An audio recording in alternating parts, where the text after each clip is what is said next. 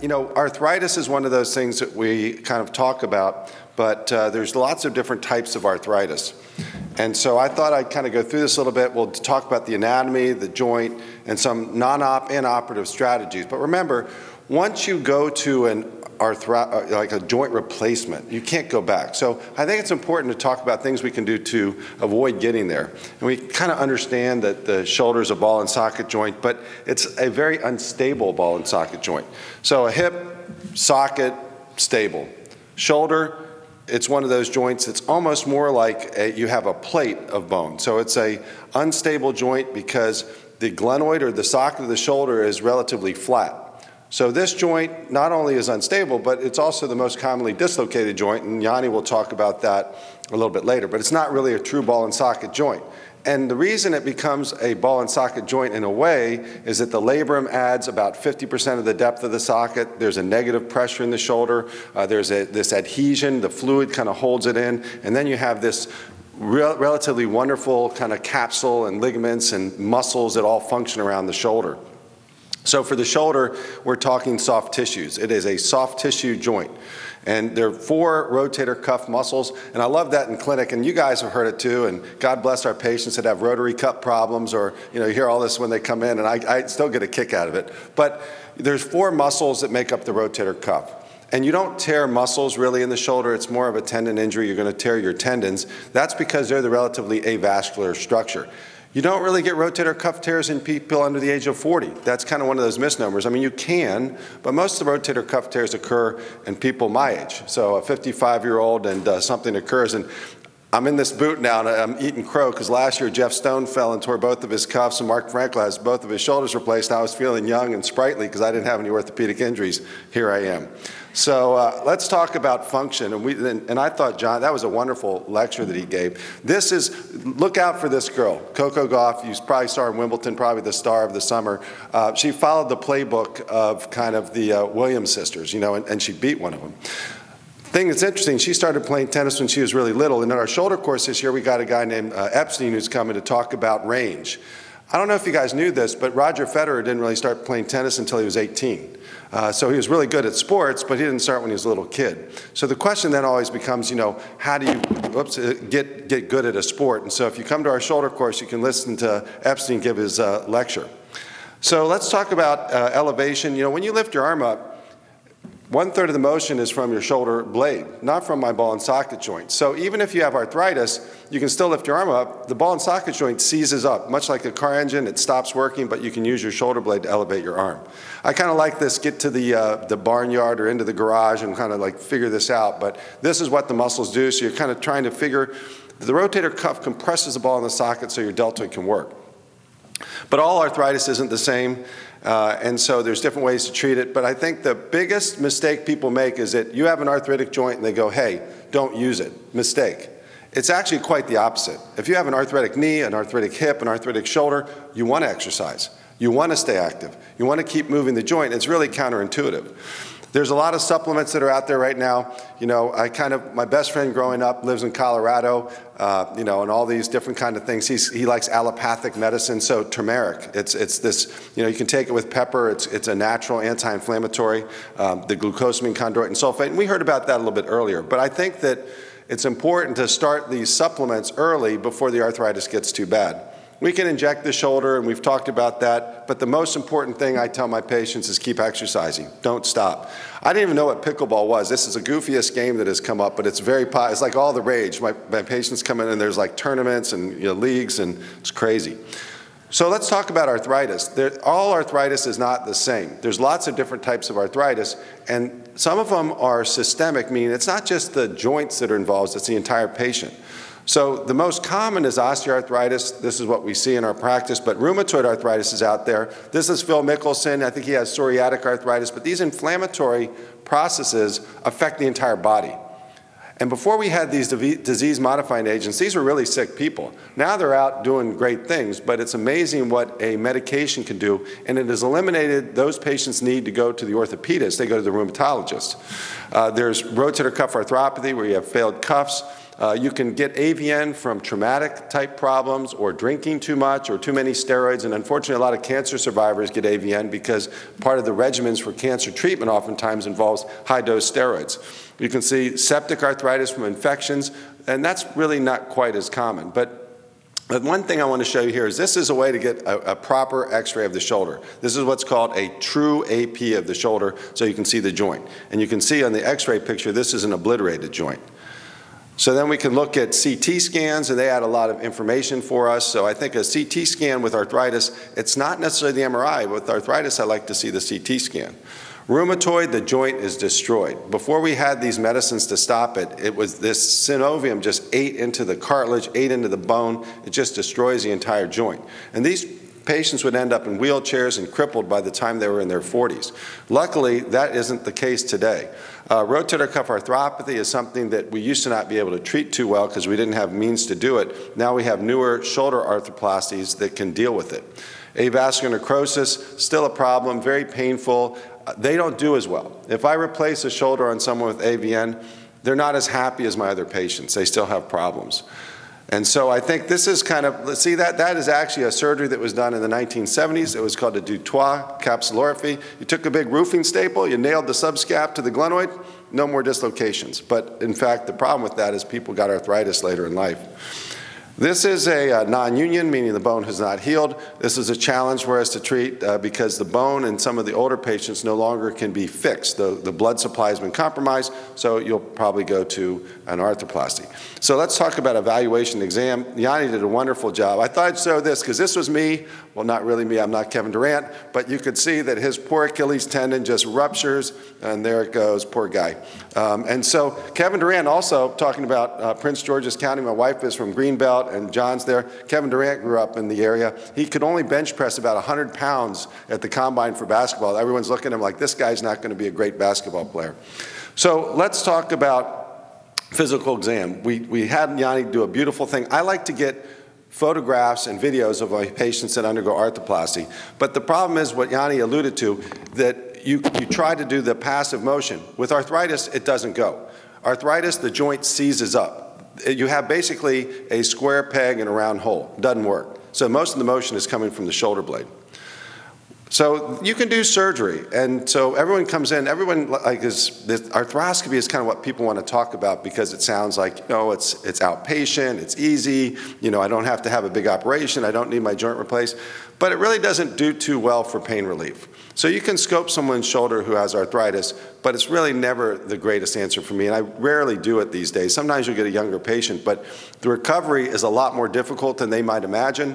It's not going to solve the problem of the loss of the cartilage or the irregular joint surfaces. So I would tell you that that's probably not a great idea, and don't encourage your patients to have that because most of the time it doesn't work too well.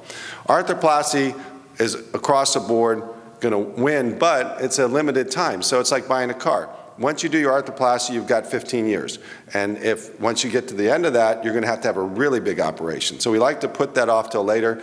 Sometimes in very old patients, we'll just cut the shoulder out. People like go, oh my God. But if you have someone who's sick, not healthy, can't rehab, that may be an answer in a resection, or maybe it was an infected case, an infectious arthritis. And finally, fusion of the shoulder.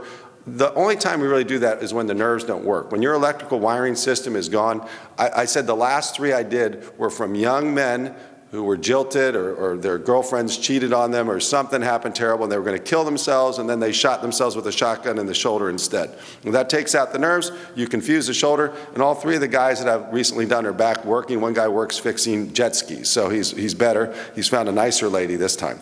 So let's talk about arthroplasty. So arthroplasty is really gold standard, and what we have to look at when we're doing our exam is what's the status of the rotator cuff. Because in osteoarthritis, you've got a great rotator cuff. In fact, it almost protects the rotator cuff.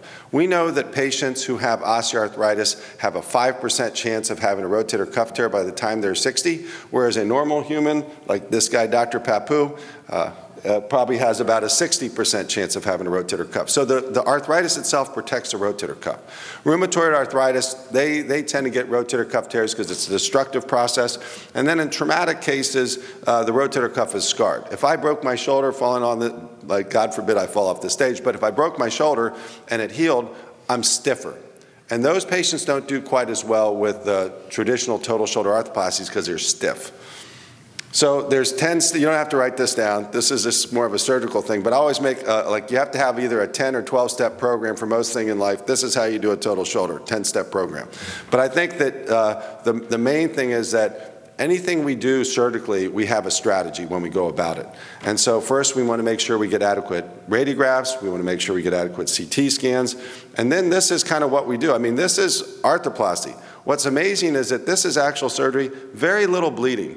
You know, what's amazing to me is it's unusual that I'll ever have to do a transfusion for a shoulder replacement. But the key to doing a shoulder replacement is really seeing into the socket. And we do a series of retractors, but when we're done, you can really see what we have to do when we're doing this procedure. Most of our implants these days, if you look to the left of this, or it's on the right up here, but we're using titanium stems, cobalt chrome balls, and we still use a plastic socket that gets grouted in. The reason it's a little quick is I had Monster Energy that morning, so I was a little faster doing my surgery, which helps to get done quicker during the day. So I think that glenoid exposure for us as shoulder arthroplasty surgeons is really what's critical, and so that is what makes us better. So, you know, if you do, I do about 250 shoulder replacements a year, so I do this all the time. I mean, I really do basically 2 operations at this point. One is a shoulder replacement, the other is a rotator cuff repair, so I can keep it simple. But we have to get this exposed, and the way we do it is by putting these retractors in to kind of see the socket. So we use these large Homans and these instruments to really expose the glenoid. And it's almost like a Chinese finger trap. If you put too many instruments in, it gets too tight. And I had a Chinese surgeon with me, and I was like, I was like, Dr. Wong, you don't want to put too many in. It's like a Chinese finger trap. And he goes to me, what's a Chinese finger trap? So I didn't realize that Chinese finger traps are something that's almost like French fries. I think it's pommes frites, right? So, I said, no, like little, and he kind of looked at me like I was crazy. But when we're doing this, we want to have just enough retractors to see it, and usually it's about 3. So you can see right now we're using an electric cautery, so all this is done with an electric knife, and that keeps the bleeding down also, and you're going to remove the inflamed synovium, the inflamed capsule, and we put these retractors in, and we gradually remove all the diseased tissue while maintaining the muscles, so we're taking out the lining, but not the muscles. And we have our retractors in, and we work till we can see. And it's usually 3 retractors that we have in. So in the end, we have this nice exposure. We can see the glenoid, and we can place our shoulder arthroplasty. So the other thing I wanted to talk about a little bit is that this is a traditional shoulder arthroplasty, but for you guys, probably only 30% at this point of the shoulder arthroplasties done are the traditional shoulder arthroplasty because of the reverse shoulder. So the reverse prosthesis is what we use when the rotator cuff is bad. So the reverse is much more versatile in the sense that I can do a total shoulder for an anatomic shoulder replacement, but the reverse will work for a deficient rotator cuff, for a post-traumatic case, it'll work for a revision case, it'll work when you have bone loss of the socket. It is much more versatile, and 70% of the shoulders done in the United States are now reverse shoulders.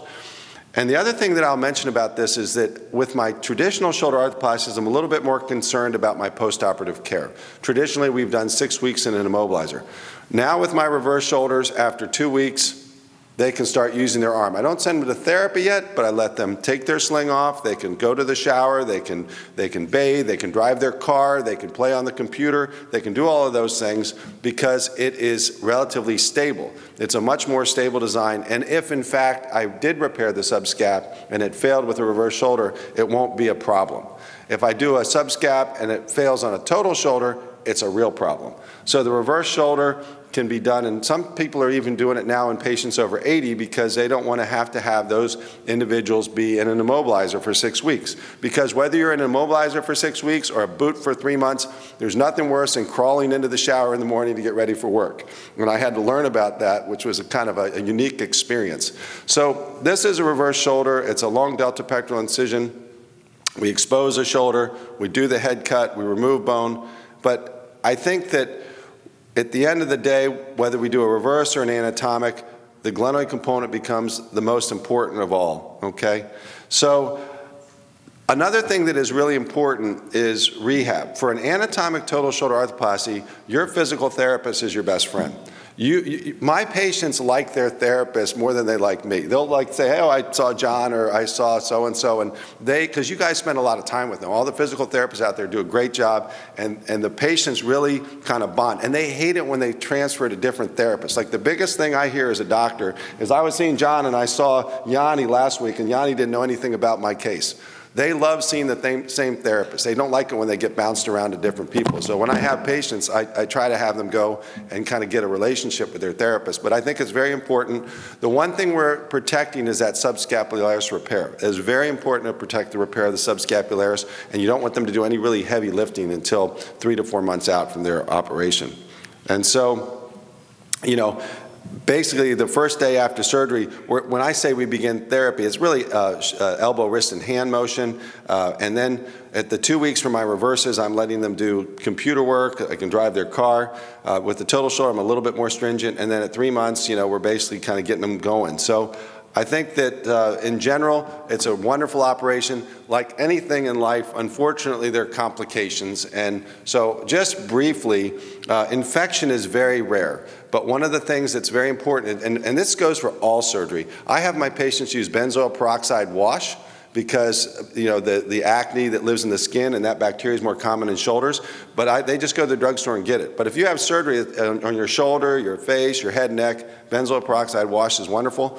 The actual incidence in shoulder replacement is one of the lowest because it's a very vascular area. It's less than 1%, the infection rate in shoulder arthroplasty. Loosening happens with time. So loosening usually starts to happen around 15 years unless you're very aggressive. And then finally, dislocation can happen. Usually that happens early when you don't follow protocols. Nerve injury, thank God, is very, very rare. And finally, some people get stiff, and I think that's not proper rehabilitation afterwards. So in any event, I thank you very much for listening, and we're going to move on to talking about the instability of the shoulder, and I'm going to be able to have Dr. Papu come back up here and talk to us about that.